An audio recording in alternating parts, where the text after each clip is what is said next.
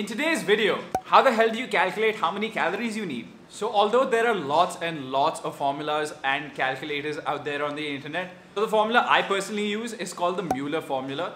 And for this, you need your lean weight in kgs, you need your height in centimeters, as well as your age.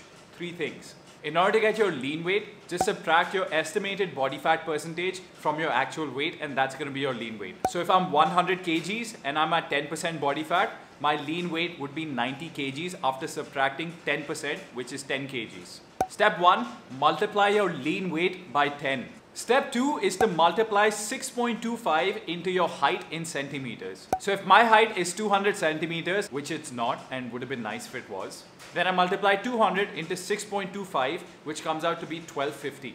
Next, add the values that you got from step 1 and step 2.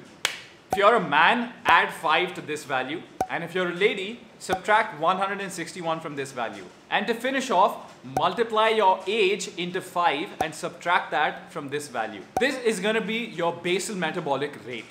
Next step is to calculate your TEF or thermic effect of food. So for TEF, we usually take a value of 10% of the total number of calories that you're eating in a day. So if I'm eating 2000 calories, 10% of that is 200 calories. I add that to my basal metabolic rate. Next step is calculating your NEAT. Now, depending on how active you are, your NEAT value will change. But usually, people tend to spend about 150 to 250 calories in their NEAT values, especially if you've got a sedentary lifestyle.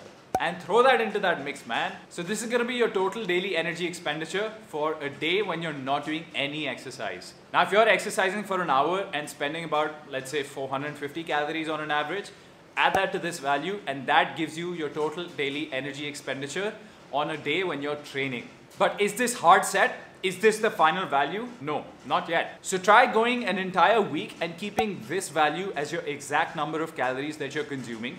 If you're gaining weight, that means that you've probably overestimated this value and you need to bring it down to a level where you're going to maintain your weight. If you're losing weight at this number of calories, that means that you've miscalculated and you're actually burning a lot more than what you've actually calculated. So this will help you calculate what your estimate calorie intake is. If you want to maintain your weight, stick to this number of calories. If you want to lose weight, decrease the number of calories you're eating with respect to this number.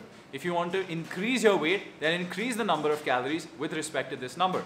So I hope you enjoyed this video, guys. I hope it was informative for you. If you did, leave me one of these. Hit the subscribe button and watch one of these other videos, because you know, as soon as you start watching more of my videos, you're going to get smarter. You're going to get leaner. You're going to get so much more sexier. So stay tuned for the next video.